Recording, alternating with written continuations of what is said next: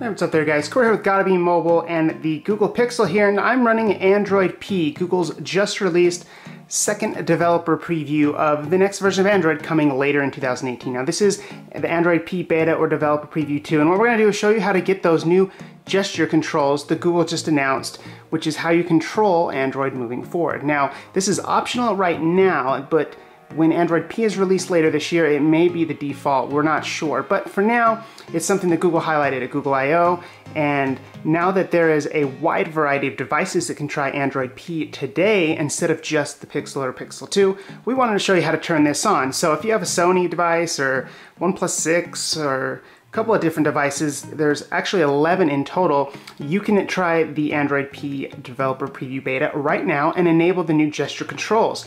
So go ahead and pull down the notification bar, tap the gear shaped settings button, and then you're going to want to scroll to the very bottom and tap on System. And in System here, you'll see a brand new, well, not necessarily new because we've had some of these before, but gestures option. And then in here, you're going to tap on Swipe Up from the Home button. Now, there's a few different things you can control, you know, the notification bar with the fingerprints, and you can instantly turn on the camera, and a couple of things that have been here before. But if you tap on Swipe Up on the Home button, and then turn this on, that is the new controls, and you'll see down here this all change. So once you turn that on, Android completely changes the way it looks and feels. There's no more back button, there's no more recent apps button, it's just this one like pill shaped thing. And you can long press it to fire up the Google Assistant, but the thing is here, you can pull all the way up to reach your app tray like usual, or if you don't pull up as far, you get like this recent apps menu. So the idea here is to make this really easy when you're using your phone with one hand.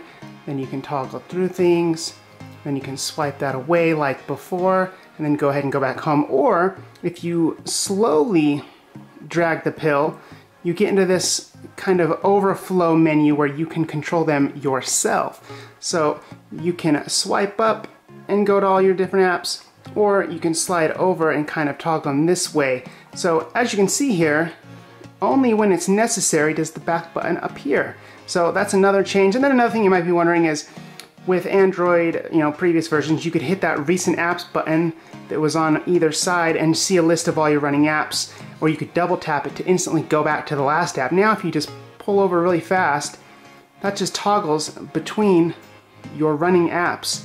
So that's kind of a neat thing if you're, you know, using your phone and you're trying to download some new apps and you click home, send a message, you can just swipe over again and instantly get back into that, or instantly get back into, you know, Gmail or whatever you may be doing. So you can pull up slightly to get to the running apps list, or you can pull up all the way to open your application tray.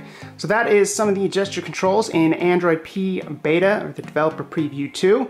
That's how to enable it, and if you have a hard time controlling your phone with this, just go ahead and go back in and get rid of it.